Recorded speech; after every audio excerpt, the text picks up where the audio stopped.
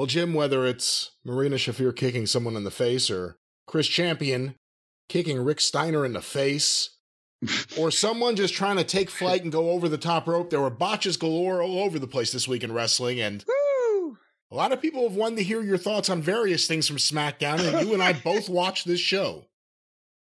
Well, and actually, I hate that the notoriety that this episode of SmackDown got was for Top Dollar, in his attempt at flight, when it was actually because of the match that they had was the best SmackDown I've seen in I don't know how long, just because I enjoyed the one match so much. But we'll get there in a second. You want to start at the beginning?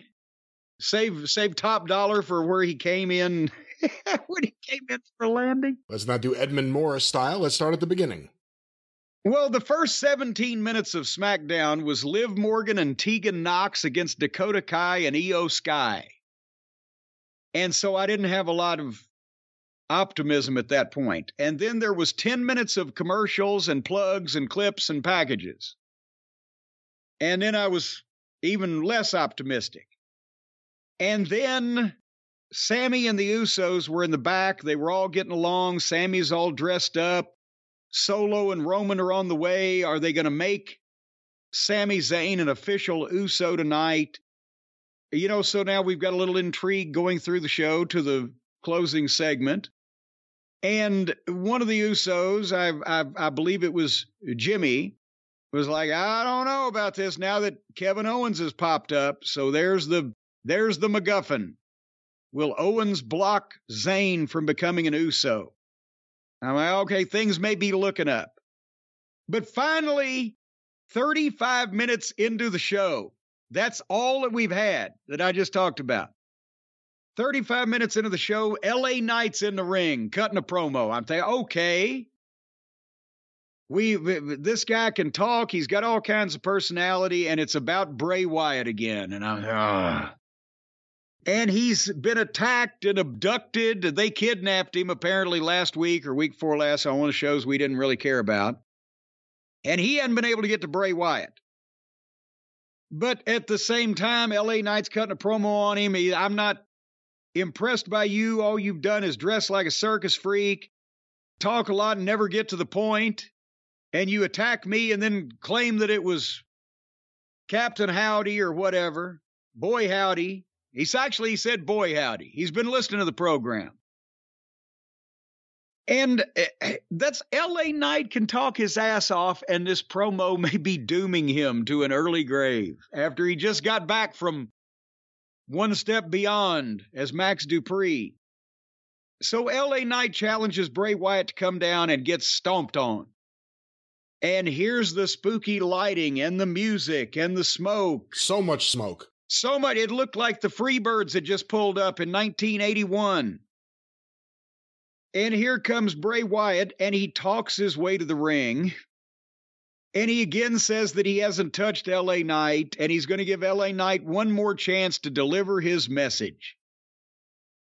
And of course, LA Knight jumps him when Bray Wyatt steps in the ring. And Wyatt just drops down in the corner. He doesn't really sell anything. He doesn't really take a bump. He just kind of sat down in the corner on his ass and let LA Knight wail away, either with kicking him or punching him, whatever. And the only movement was really the camera zooming in and out until more music played. And there was a video on the screen, and it was Boy Howdy saying, "What have you done?" over and over, and then want to see something really scary. And during this time, Bray Wyatt is laying on his ass in the corner laughing. And not even laughing and covering up, trying not to laugh because it's such a ridiculous thing that he's in the middle in, but he's supposed to be seen laughing. While LA Knight has stopped kicking him to yell at him and then starts kicking him again. But Bray Wyatt is not even trying to move away. He's just been cognizant enough to laugh at the whole situation, but he's not even trying to move away, much less sell. And then there's more music and fog, and out comes Not on the screen, but out comes Boy Howdy in the aisleway and tips his fucking hat. And both LA Knight and Bray Wyatt just stare at Boy Howdy and nothing happens. And LA Knight leaves the ring scared for no reason. And Boy Howdy stands where he was. And Bray Wyatt lays in the corner in the ring. And they laugh over the PA system for almost a full minute. And laugh and laugh. They laugh and laugh and laugh. What was that? They were trying to hit a hard out. I don't know. Somebody said, just laugh until we cut to black, go to black. I don't know. All right, well, you seem dumbfounded. What do you think of Bray Wyatt's return to WWE now a couple months in? What the fuck? We said we were going to give him a chance because maybe when he was... You did. Well, more people, a lot of people said, hey. They were saying, hey, is what they were saying. Sure, the last time he was here, he was burned alive and he put on a horror movie mask and he was indestructible and you could hit him in the head with a fucking logger's axe and split his skull, but he'd come back next week. But it was all due to Vince.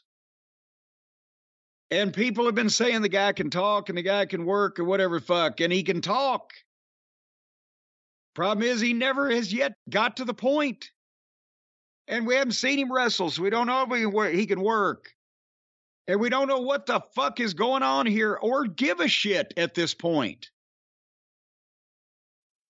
And it's dragging LA Knight down now with him.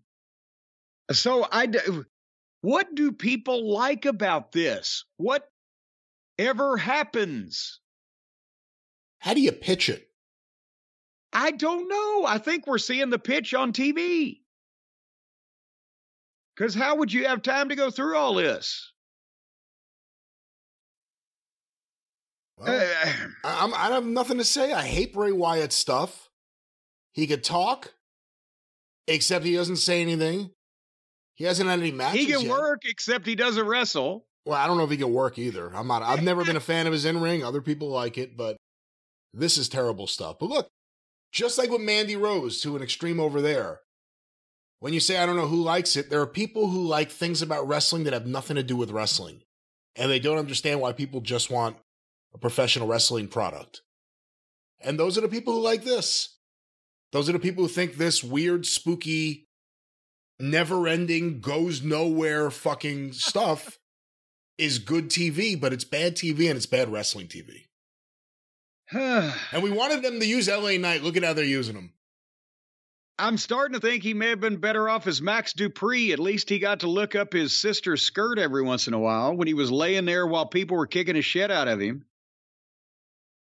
But anyway, the good news is Roman Reigns and Paul Heyman have arrived as we're 45 minutes into the program. But you watched Ricochet versus Gunther for the Intercontinental title. I did, because you insisted that. Well, you said that you really liked it, so I thought that meant I should check it out. And the people in the building liked it as well. And I thought because of this match, this actually was the best episode of SmackDown I've seen in a while, because this was the best match from any company I've seen. Well, MJF and Starks actually in a different way last week, because it meant more, because it was a main event. It was a heavily advertised thing. It's MJF is the top guy over there now. But for a match, this was better than anything that I've seen in a while. And I will be more than happy to tell you why. But I already feel like you're going, well, what are you talking about? What was different? So you didn't like it. No, I thought it was good. And I thought, like you said, the crowd was into it. By the end of it, some of the reactions to the near falls were really good. Okay, I thought the fans believed it. The fans thought they were about to see it happen. Yes.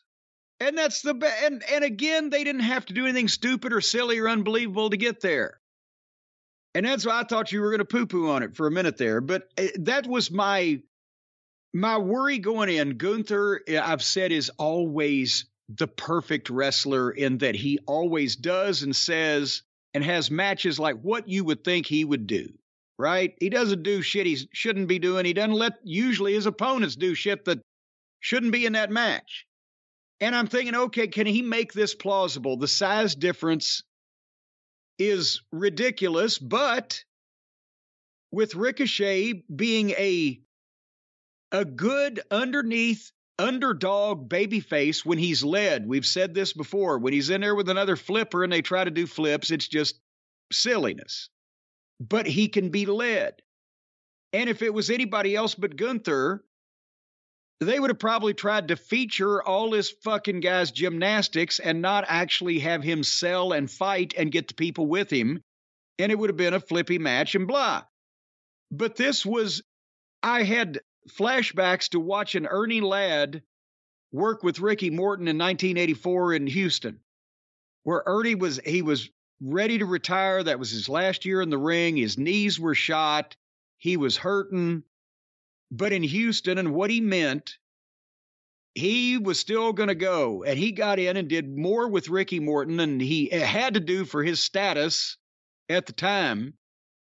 But it was all plausible. It made sense. There was a 12-inch height difference and a 130-pound weight difference.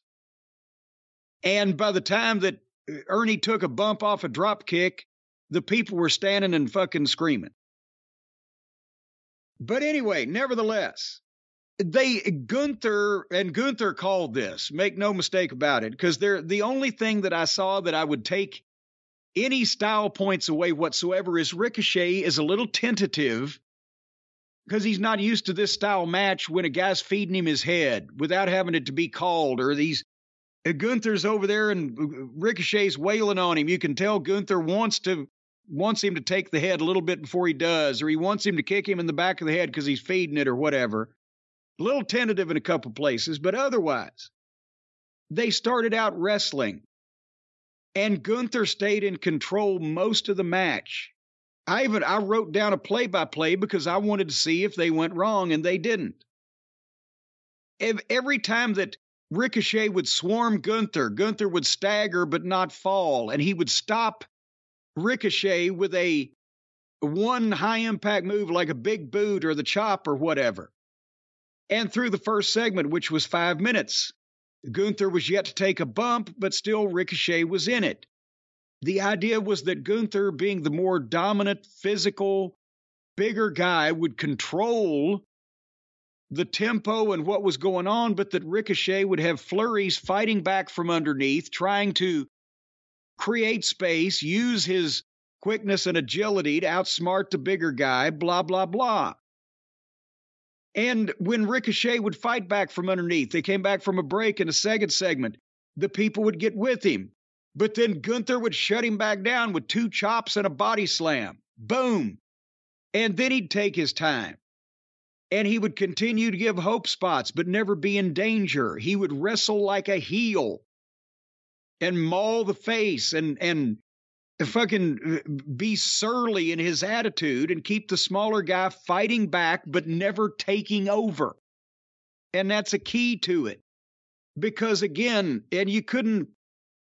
this match would work pretty much in a vacuum, but when you've got a guy like Ricochet that they're familiar with, that they want to see, do good, and like you said, that you can get them primed to where they think they're going to see the change, this is the kind of match that gets the people in the arena behind that guy and behind that story and believing they're going to see it so that it comes across better on television because there's a bunch of people screaming for this fucking guy. They're not sitting there on their hands like in most WWE matches.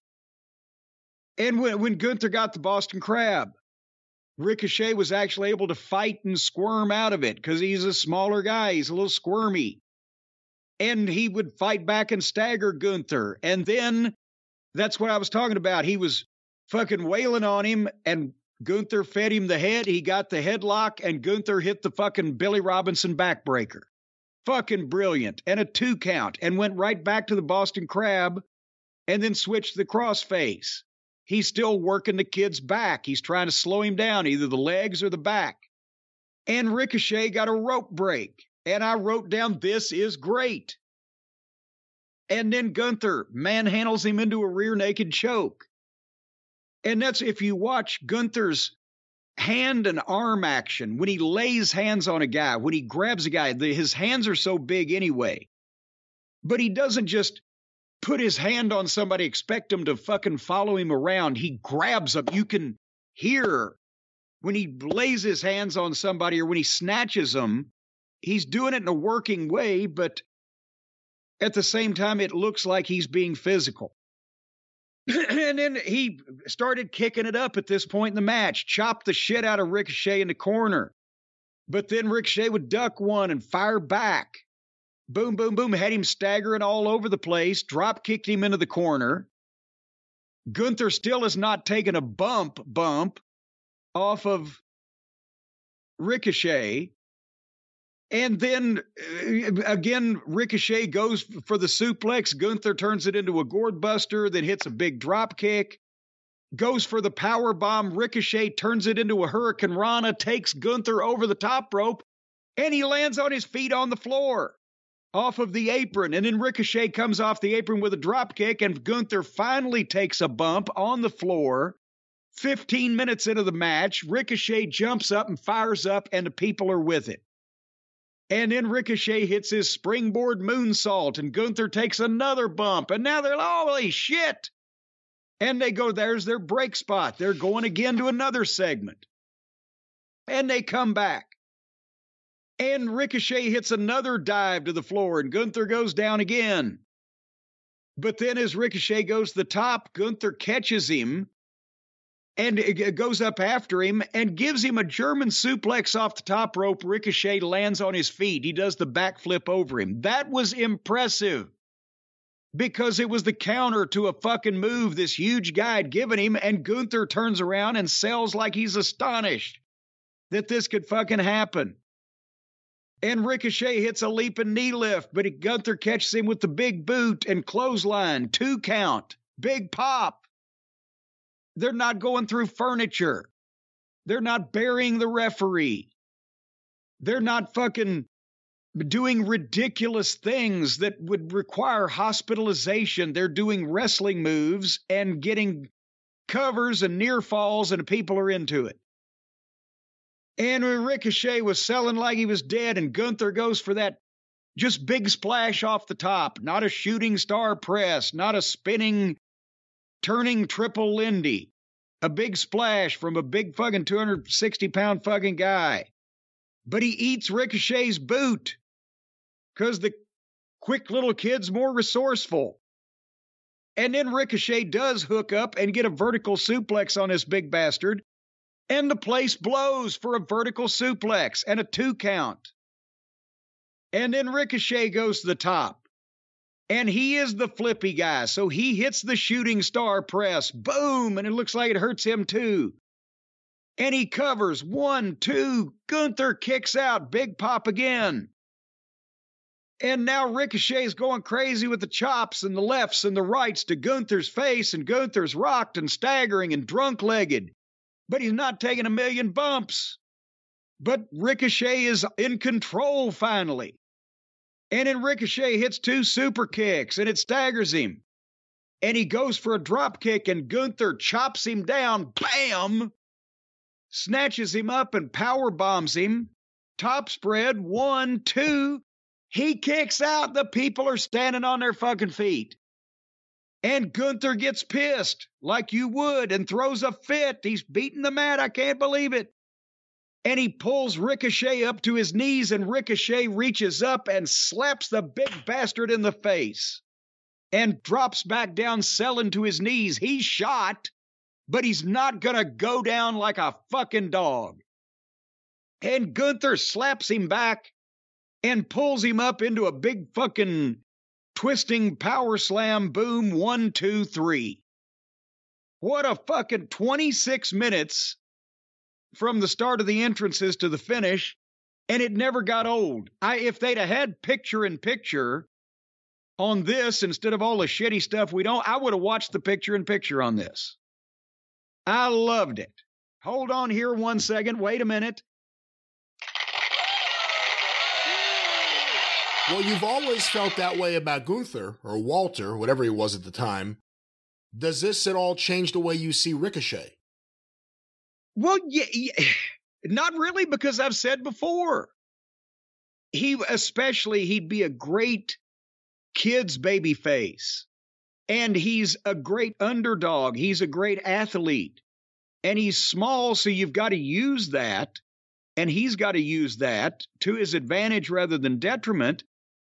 But he gets hung up on the gymnastics when he's in there with somebody that either does the same thing or doesn't know how to call a match like Gunther. Then that becomes all that it is just the flipping and the flipping and the flipping and the contrived flipping. But in this one, Gunther made the people see this guy as a gutsy guy that's going to fight back from underneath and going to slap the big fucker in the face. And that translates more than the flips and the gymnastics. That's for the shine part of the match. That's for the, blah, blah, blah. It's great for television some. But to really make the guy important, he needs to be put in positions like this where they can care about him, feel sorry for him, and want to see him overcome adversity, because the fucking high wire or the trapeze in the circus only goes 5 or 10 minutes. This went 26. So you're not against the flips, you're just against them being used in a way that's... in a way that's ridiculous, overdone, contrived, choreographed, silly, or in a more modern wrestling style. But when it's story-based, when it's something that's telling the story of a match and used right like this, you have no problem with it. If he did about 1/10 of the amount of acrobatics he does, and it was always in matches like this that counted, he would have a career about 10 times as long and be 10 times as over. Because you tune out when the guy just does everything, but when he does shit like this, when it matters, either the fucking backflip off the top or the goddamn Hurricane Rana where he took the guy over the top rope with him and then hit him with a drop kick, shit like that. As the high spots, that's where the name came from. High spots are both supposed to be the high spots of the match, not the steady content of the match. That's when he appeals to everybody, not just the trampoline wrestling fan set. Because everybody does that. But not everybody can have a match like this.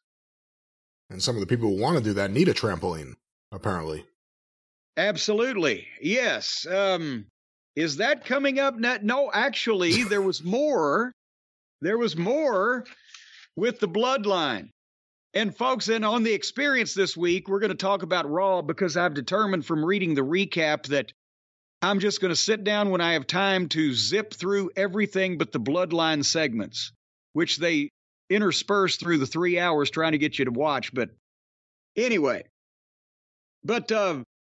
Roman and Solo and Heyman and Jimmy Uso were in the back, and they were asking Roman what he has planned, and Roman wouldn't tell them.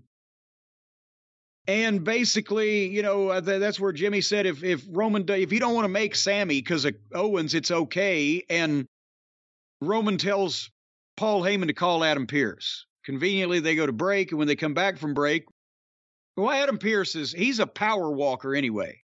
And he's Johnny on the spot. You can't get anything by Adam. So he was there in 3 minutes.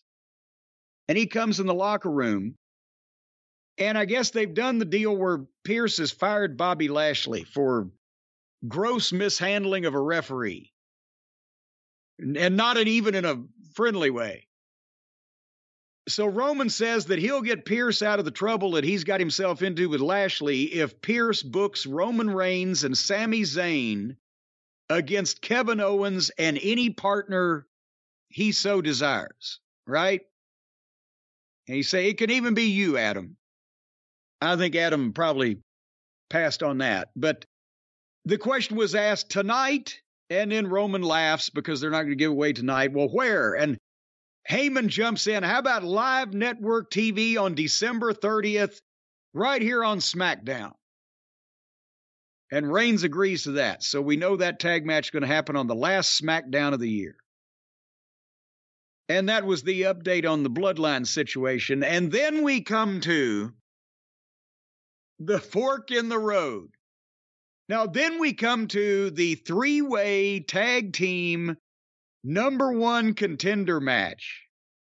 between the Viking Raiders, the Lucha Suits, and Skid Row.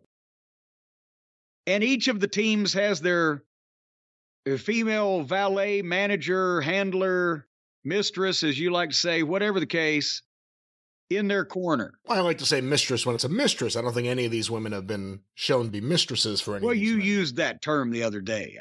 About a mistress. Well, and that hadn't been established. But we nevertheless, we got Zelina Vega, we got B-Fab, and we've got Val Halla. That's her name, Valerie Halla.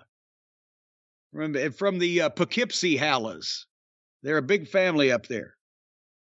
So I already knew by the time I watched this, because it went viral, it was actually infectious, is what it was.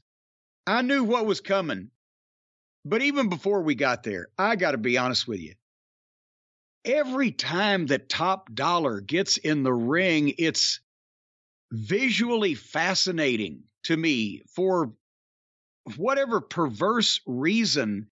I mean, every time he touches somebody, it looks like he's a wacky waving arm inflatable tube whale.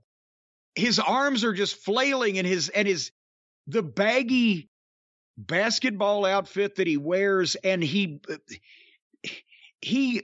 obviously is convinced that things that he is doing are impressive, and that he's over because of the demeanor and the attitude he takes with it, and the grandiose.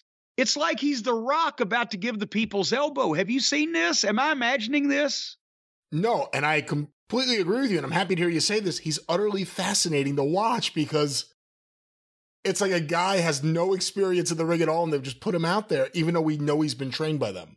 Yes, it's like I said, the basketball dad that, gets to play with the kids on the weekends, right? And let me show you how I used to do it. And he can't do anything, but he's acting like he's doing everything. And Michael Cole said he's lost almost 100 pounds. What the fuck did he start at? By the way, he looked better, bigger now that I see him. Well, because after 100 pounds of weight loss. He's had no discernible physique to the point where I would say he's almost stoop-shouldered. There's no arms there. There's no muscle tone. It's admirable if he's losing weight. If he was trying to be what he looks like, which is a 40-year-old car salesman that tries to play basketball on the playground with the kids on weekends, it's admirable he's lost 100 pounds. He's trying to be a pro wrestler. He may have lost the only look that he had that was any good if he was 400 fucking pounds. But my God, again, when he teased the dive a time or two, and it was like he looks to the hard camera. He knows where the camera is, and he knows the motions to make. It just, again, looks ludicrous when he makes them. It looks like he's a SpongeBob SquarePants character down at the bottom of the ocean, kind of waving in the sea. So anyway. But the other thing that you're kind of glossing past is he behaves like this. And B-Fab at ringside, she's got a great look. She's also behaving like this is a big deal. The fans are not reacting to anything he does. They've already decided that they don't like him. They don't like Hit Row. They're not interested. And that's, it's like he's conducting an invisible choir with the fans in his head that are cheering for him and anticipating this. So finally, he teased the dive a time or two, and finally he went for it. And they had contrived the situation where almost everybody in the match, I think maybe everybody in the match, was over on one side of the ring to attempt to be the catchers for this fucking fiasco. And he sees he's in the ring all by himself, and he looks at the hard camera and gives it the look like, and he gives some kind of finger sign. He should have given the thumbs down. I think it was just 3 fingers down and a thumb up your ass. I don't know what the fucking sign was supposed to be. And he hits the far ropes, and he starts running across the ring. And he jumps head first. And Brian, you've seen the guys do. Undertaker did this one year at WrestleMania, where you do the head first dive and the hands out. It's like Superman taking off out the window and going over the top rope. And you've seen it before where A guy will get all the way over the rope, and then his feet will hang on the top, and that will stop his momentum, and he'll go crashing face first to the ground. You've seen that a number of times, right? I have, yeah. Well, this wasn't that. What this was this fucking guy did the goddamn George Reeves fucking push off and the Superman jump out the window on the old TV series. And the only part of him that made it over the top rope was his arms, his head, and his chest. His belly caught the top rope.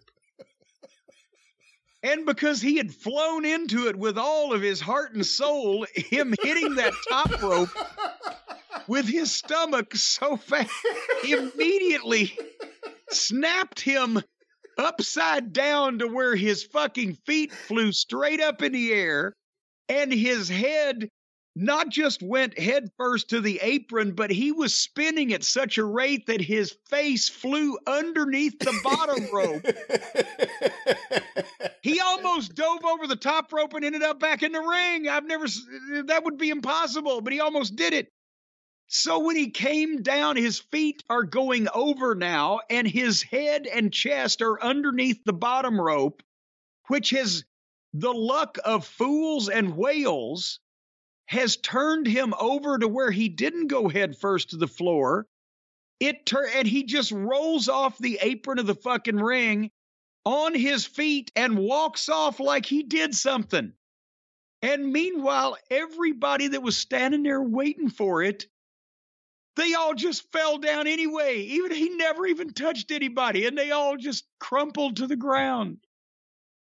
I have never it was like the top rope gave him a big backdrop. I have seen guys use the ropes for moves, but I've never seen one of the ropes use a guy for a move. You know what? And this is one of those cases where WWE production helped, because they made it look a lot better than it was. Oh, yes, because the fan cam footage on Twitter from different angles of it showed just how ridiculous, because you couldn't tell from the official TV version how far he was from missing everybody that fell down anyway. You could still, there was no way around the fucking flip.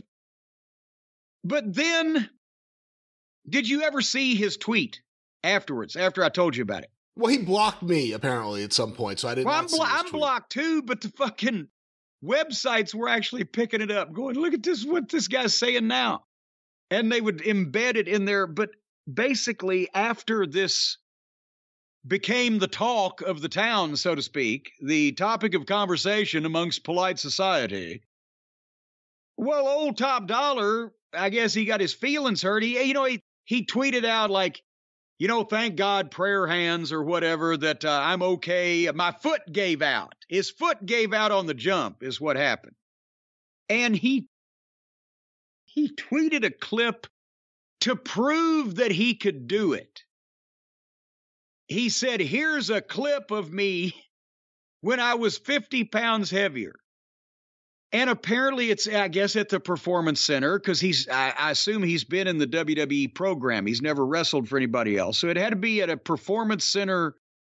This wasn't the Performance Center itself. It was like a small rec center or something, a Performance Center show in Florida. It was 1 or 2 rows of ringside, that type of thing. Everybody's got to learn somewhere. I'm not knocking that, but I'm saying this was not on television.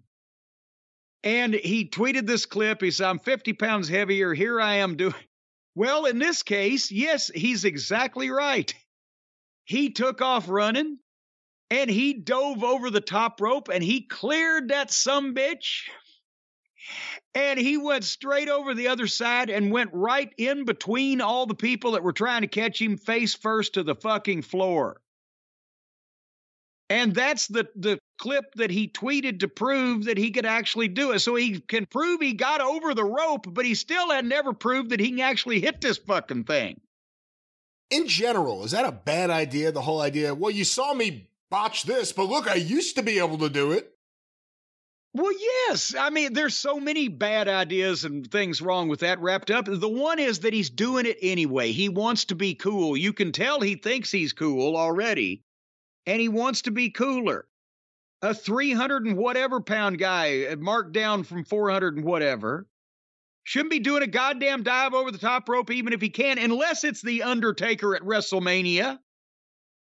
I'll go for that. When somebody's getting a 7-figure payoff to do it and somebody's getting a 7-figure payoff to stand underneath it. But this fucking moron for a flat salary, and the idiots that were standing there not knowing he wasn't going to land on him. Here's the goddamn thing. Again, sure, yes, some of these Felix over in AEW, he does a lot. Well, no, he falls on his ass and head a lot too. I mean, one of these acrobatic wrestlers may be able to nail this shit every time without hurting themselves or anybody else. Maybe that's possible. I don't know. I can't call that person. I've never been dove on, nor have I dove upon anyone. I just fucking worked and made money. But I'll tell you what, I've known a lot of smart wrestlers and a lot of successful wrestlers and a lot of wrestlers that made a lot of money. And a lot of wrestlers made a lot more money in wrestling business than I have. And I don't know any of them for just every goddamn television match or every time they're in a house show or every time they're anywhere that they would want to stand there at ringside underneath some moron diving off of or over the ropes onto them. And whether they were singly standing there or in a fucking group.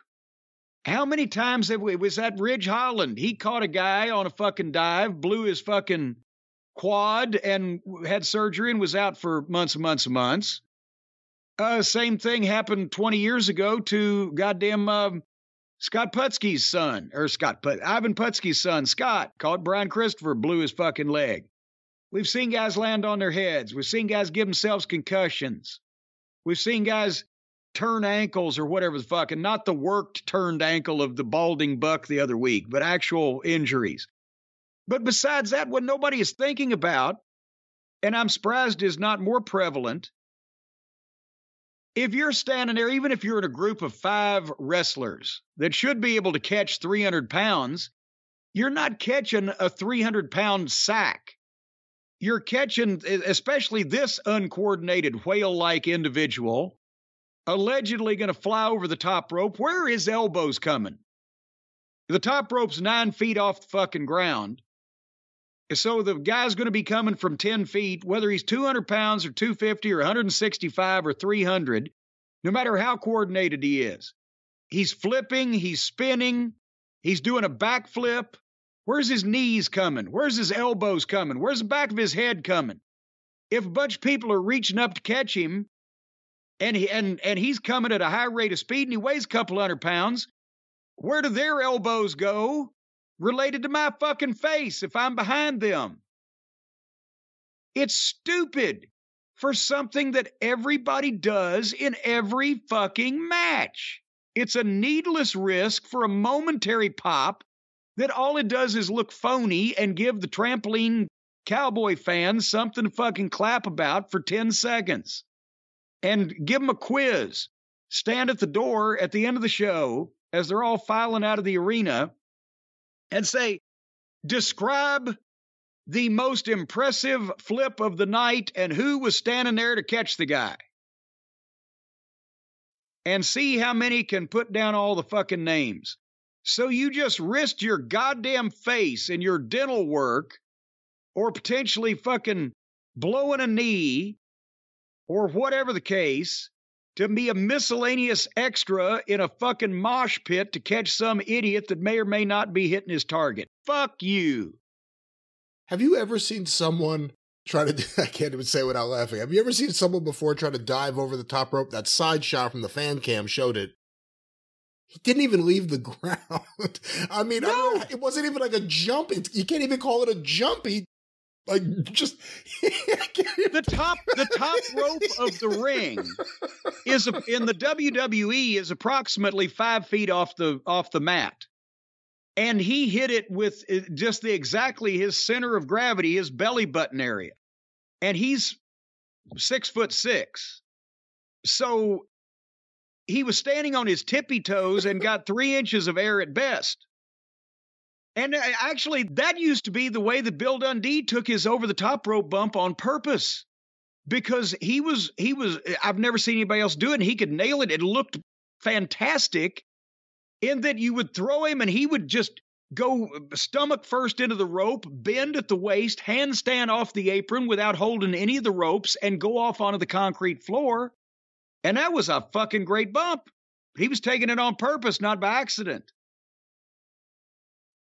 This fucking guy, and the rib is this guy couldn't do this again in a million years. If he tried every day for the rest of his life, he'll never do that again. How much longer do you think the Hit Row project will be on the air? Boy, unless there's pictures of somebody and goats, I think they're already looking for a way to, because they've already shortened everything up. Their matches are as short as they can get. But my God, I mean, this was the spectacular botch, but the one kid, Ashante, he might be all right, but in between the girl just stares and looks out of place and dances around with the long legs. You can tell and they tried to have they booked a match with her a couple weeks ago and didn't actually have it. So that shows where her progress is at. So this guy bumps like a drunk in a slip and slide is basically what. Anyway. But there's more to the match. Now, wait a minute. We got to get to the finish because they got the girls at ringside. So the girls got in and did spots with each other. And it looked like they nearly killed themselves. One came off the turnbuckles to the floor with a hurricane rana that fucking went sideways. I don't know what the fuck. But then finally the finish was one of the lucha suits was going to run at Top Dollar, and Top Dollar was going to scoop him up for a double team move where he would scoop him up and hold him in his arms like you were rocking a baby to sleep. And Ashante was going to drop kick the guy while he was up in his arms. He was going to go backwards with him, right? Can you visualize that? Somewhat. Well, they can't. Because apparently, again, as much preparation goes into these things, they had to come up with this move. If it was their idea, which I don't know why an agent would say do this, so it had to be their idea. They had to have at least gotten a ring and said, look, I'll pick you up like this and he'll come from here. And when they got to it, it fell the fuck apart. The guy's coming off the ropes at Top Dollar. Top Dollar goes to scoop him up, and when he scoops him up, the guy's momentum is still going, so Top Dollar almost loses him. He bends over, and he's trying to keep him up in his arms, but they almost fell through the fucking ropes on the other side of the ring.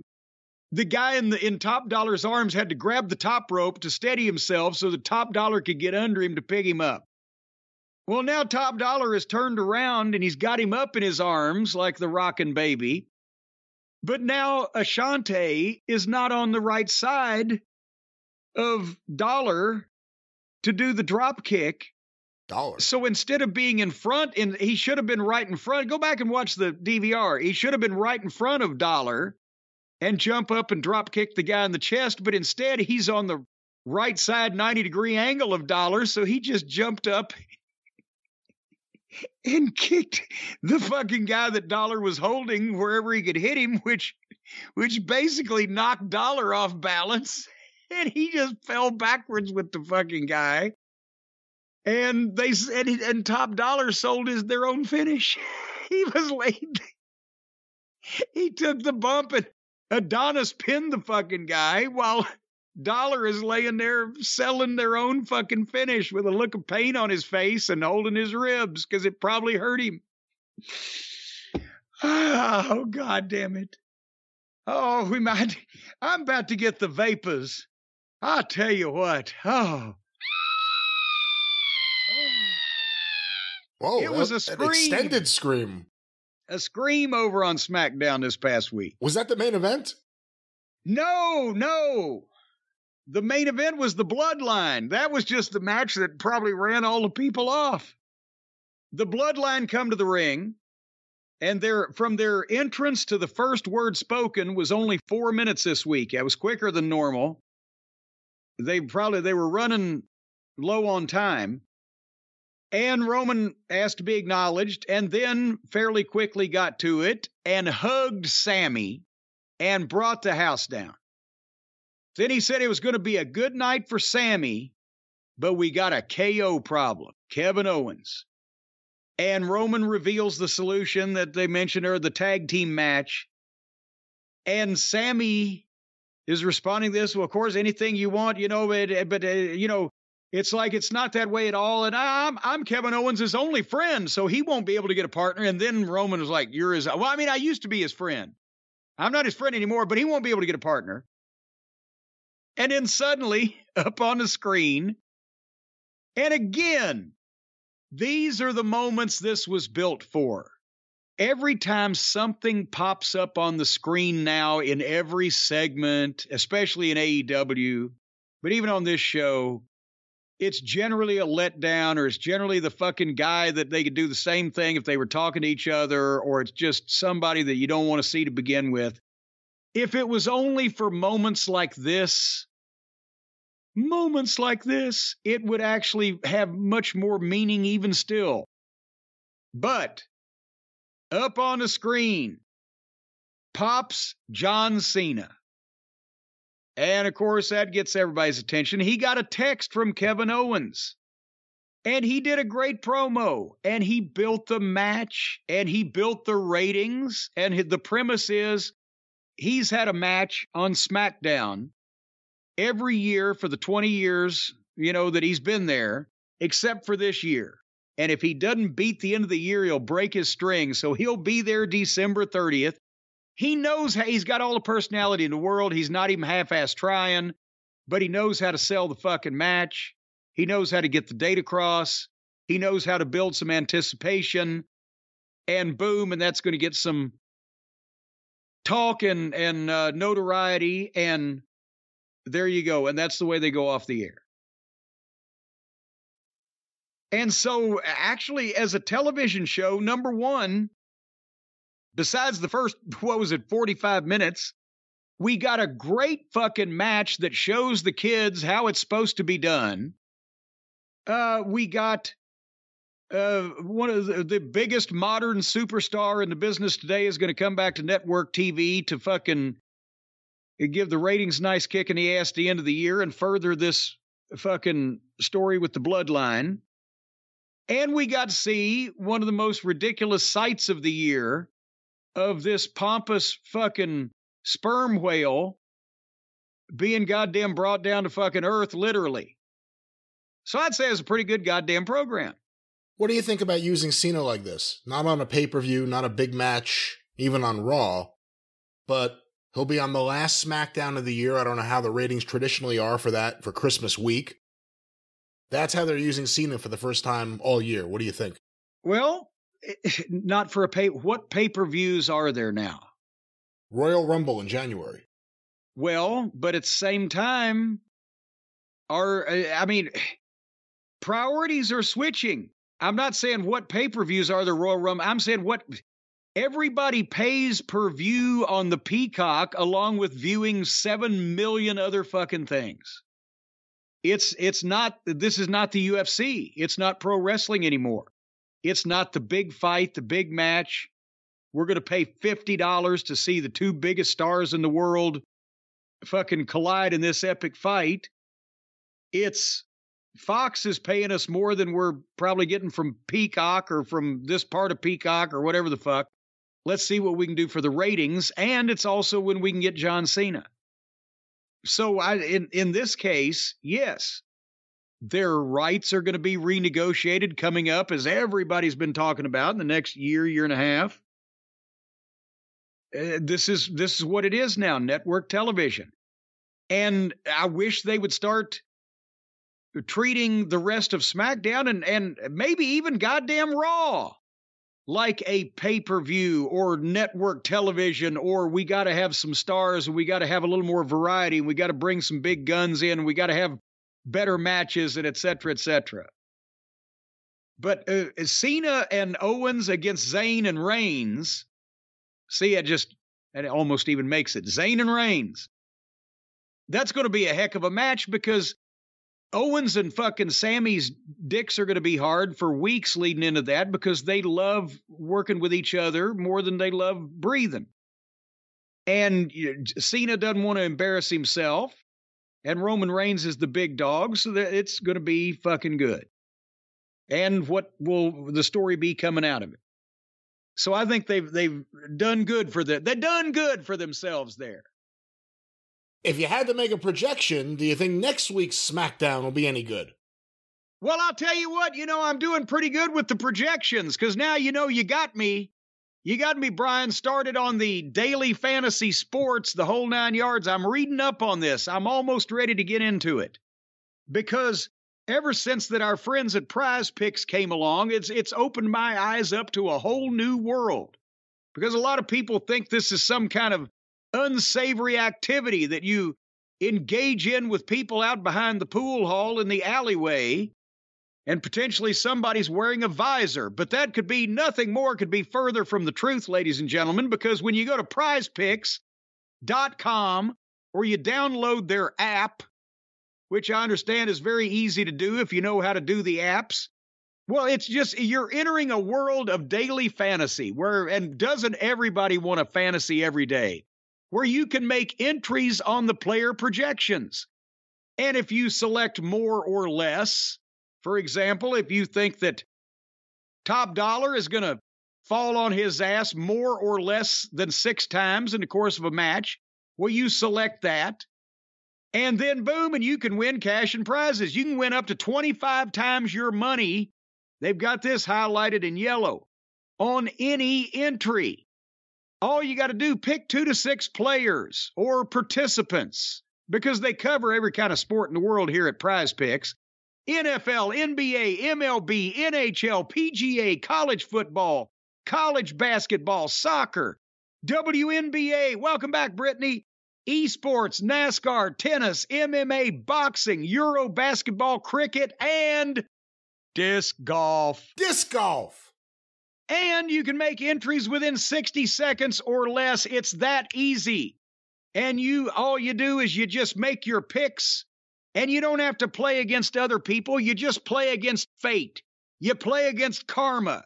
You play against all these people doing these things that you're predicting they will or will not do. But as long as they will or will not do them, you'll make money. And right now, you can download the Prize Picks app or go to prizepicks.com to sign up and play the daily fantasy sports. And first-time users can get a 100% instant deposit match up to $100 if you use the promo code JCE. You put in 100, they'll give you 100.